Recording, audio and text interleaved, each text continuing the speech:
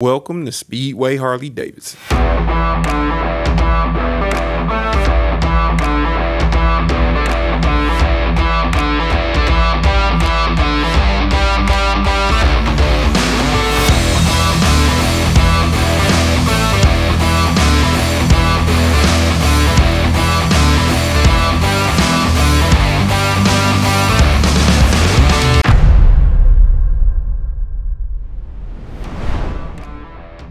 Today we want to show you the changes that have been made to the 2022 Fat Boy.